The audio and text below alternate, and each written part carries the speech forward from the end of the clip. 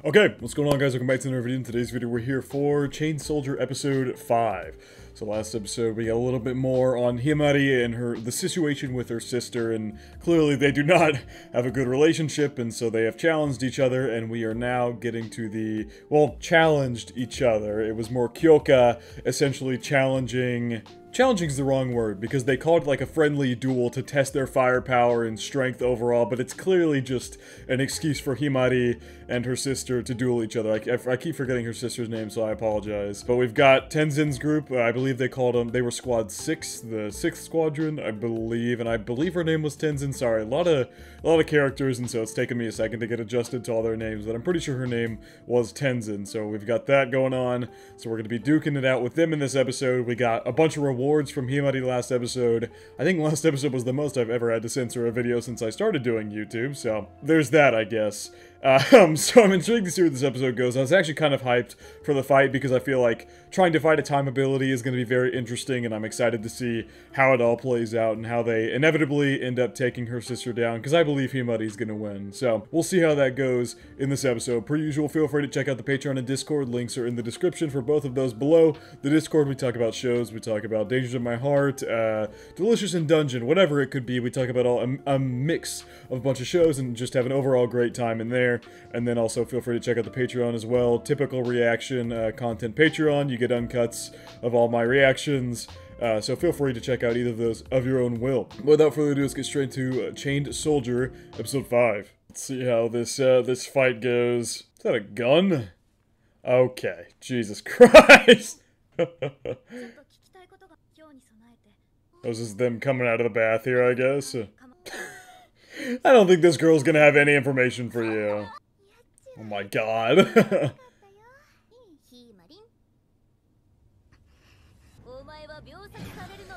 Okay, yeah, I do remember this.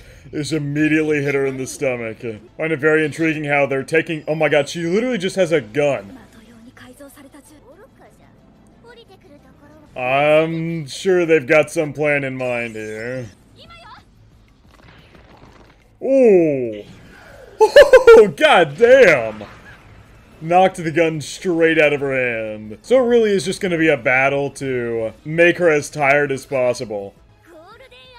So she herself is not that strong. She has to use a gun to take people down. But it's her power that makes her such a pain to deal with, which makes sense. Time abilities are the most annoying things of all time.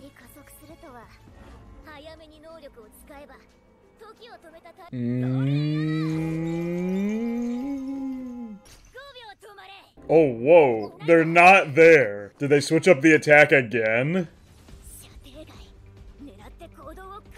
Very interesting how she's able to tell when she changes time. You would think it'd be very difficult to tell, but it seems like Himari is able to pick it out pretty easily, actually. She's able to see, hey, she's able to see, hey, she looks a little more exhausted than she did before. Okay, let's change our tactic again.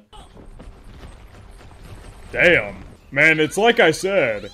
The CGI in the show really doesn't look all that bad.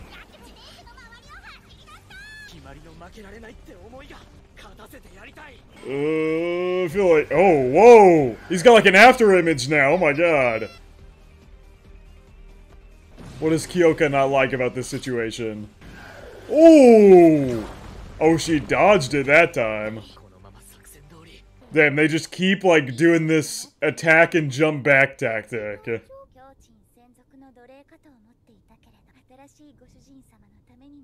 She seems very interested in Yuki for whatever reason. She was interested in him last episode too.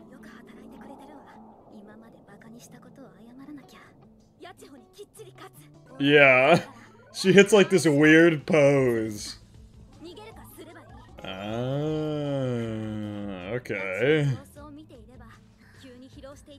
Damn. They're actually getting her a little bit here. Yeah, so that's her one weakness. Essentially, her one weakness in the scenario is the fact that she doesn't have, like, a attack. It's essentially, while she has an attack, it's just a gun. Her time thing is she's able to freeze time But if someone like Yuki and Himari are able to take advantage of the fact that she's tired and then back away, she loses her advantage, and she just keeps tiring herself out, rewinding time over and over and over again. She doesn't have a definitive, like, attack, necessarily speaking. Oh god.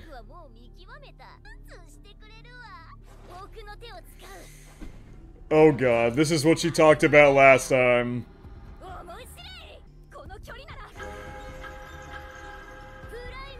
Prime time, yep. Yikes. Oh my god, that is a huge range for the freezing time. So prime time can freeze it for longer, I guess? Oh my god, that is... Oh my, those are... How do you dodge that? Damn! Yeah, no, that got him. That got him pretty bad. Although it did say that whoever loses or wins this battle will be healed, no matter what injuries they take once they get out of this barrier. Where did she hit her with that bullet? I'm very intrigued where she actually hit her. The ultimate pose, huh? I mean, I guess thank you for explaining your ability to us.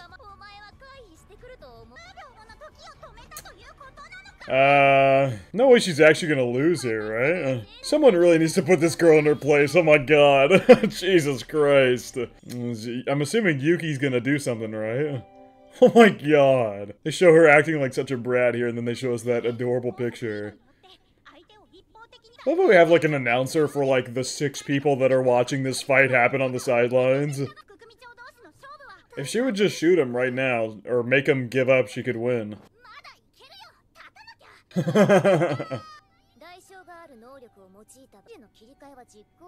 Till the price is paid. In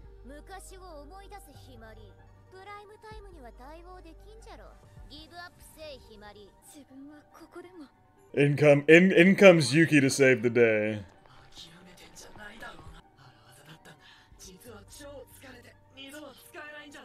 Why does she not just shoot them here? I'm so confused.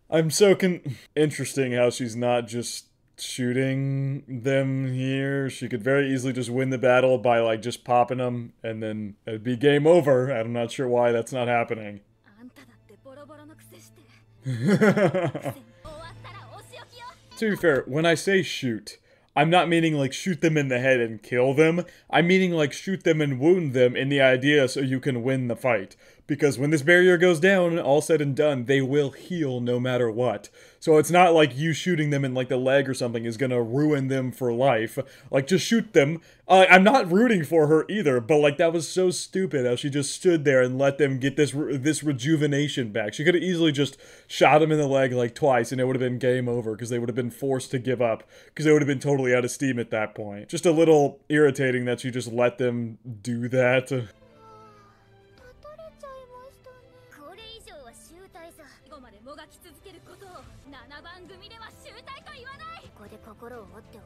Make it easier to train her later on. Okay. Maybe the reason she wasn't just straight up attacking them is she wanted to break their spirit, as she said there. Not a very great reason in my mind to not just take them out when you have the chance, but it is what it is, I guess. What just happened? Oh! Yuki's back in his human form! Oh, she shot bullets all behind him, because she didn't know where Himari's at. Oh my god! Just took out a piece of her neck! Oh, she's on the ground! Damn, the art in this episode's clean. And down she goes. And down Yuki goes as well. Well, damn. Are they just gonna count this as a draw and nobody wins? Is that what's about to happen here? Oh, never mind. Himari's still up. I like how they ended that fight.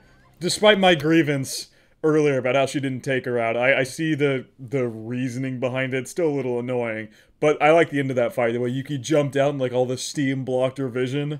and then Himari just on the ground popped her right in the neck. Although, realistically, can't Himari just make her arm into a weapon? Why would she use an artificial gun in her hand rather than just make her arm into a weapon? Oh no, that's right, that's right. Her sister said earlier in the episode that she is unable to switch abilities mid-battle. So she's not able to switch from Kyoka's ability to the gun ability mid-fight. That's right, that's right. So that's why she's carrying a real handgun. Oh my god, Yuki is still out cold. The wound should heal, right? Once the barrier goes down? Yep, she's healing him. Damn, that is so OP.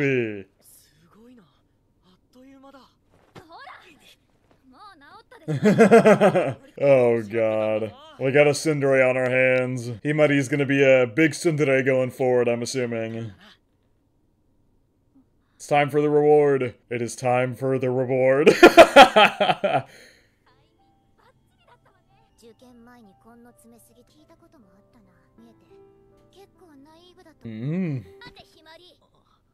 Oh boy.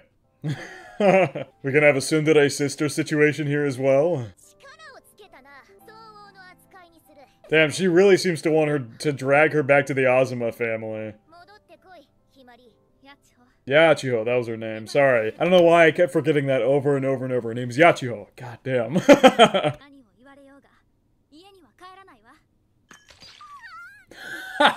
Damn. She said all that and she still rejected her ass. Damn. Seems like a part of her was like being all that whatever sadistic, like wanting to bring her sister back so she could like work under her or whatever, but I think a part of her also just wanted her sister to come back home at the same time, whether she'll admit it or not. So we've got a tsundere in Himari towards Yuki, and we've got a tsundere in Yachiho to Himari. Is it reward time? Uh-oh. Yep, here we go. Here's the reward. Whoa! Oh my, and she's giving him the water through the kiss. God damn, that was quick. She's so embarrassed. Guess it's starting. Are we sure about that? We sure that was the reward doing that? That's true. Oh, wow. That first attack actually would have killed her if he wouldn't have put the brakes on it and... Hey! Wow! Okay. Props to the show. Props to the show for addressing what I literally just said. Thank you. Props for that.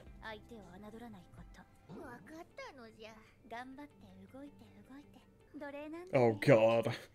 What do you call it? Her interest in him is just ever growing with every new thing she sees about him.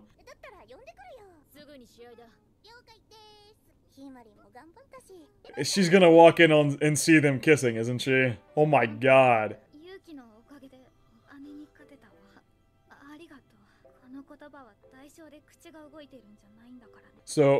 So the "you helped me" part is not part of the reward. Okay. Very difficult to tell with this girl what's part of the reward and not. That first kiss was probably the reward, but in the back of my mind I'm like, was it really? Oh, she going in for number 2. Oh my god. Oh my god. The detail on that. I'm sure. Oh. Yeah, she's going in for round 2. What are those, like, little pecks? My god, they are just going at it. Straight up making out.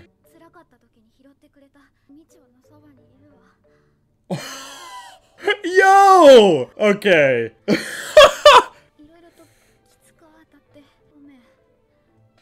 Shushu is absolutely about to come. Okay, that was a weird place to pause my sentence, but I was just listening to what she said. Shushu is absolutely about to come and watch them just making out in here. It feels weird to be formal, yeah. I'm sure it's the price of the ability. Oh my god, she's going in for more. Oh my god. Yep, Shushu sees it. And now she has figured out what exactly the ability entails too. And she's asleep. Ooh, she woke up to the commander's words real quick. I guess we're gonna see their fight next episode, or maybe it'll happen this episode. How much time do we have left? Okay, no, it's gonna be next episode. Oh god. Who the hell are these people? Are they about to interfere on our duel here? That'd actually be interesting to see. We saw HIMARI versus YACHIHO, and then we're just gonna have all of them come together to fight these new enemies there. They clearly looked like enemies. I'm gonna assume that they were in fact enemies. Oh! So she's explaining instead of Nei, because it's her ability.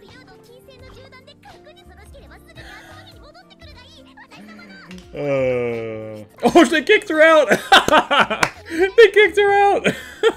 And she started going overboard, and they just kicked her out there at the end. The reward was, while them both making out was very lewd and obscene, it was definitely not the most obscene thing that she's done so far. Last episode was clearly the most, as she calls it, obscene reward that she's had to do so far. Overall, this was a pretty good episode. I'm glad they even addressed that YACHIHO was being an idiot by letting them get their strength back up and get another attack going.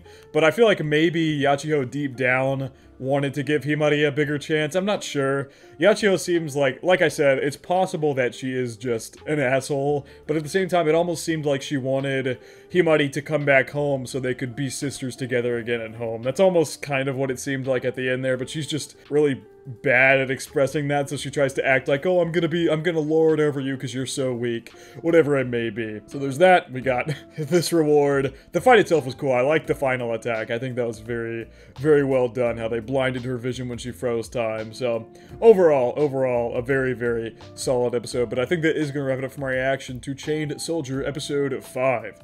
Hope you guys did enjoy, and I hope you all have a good day.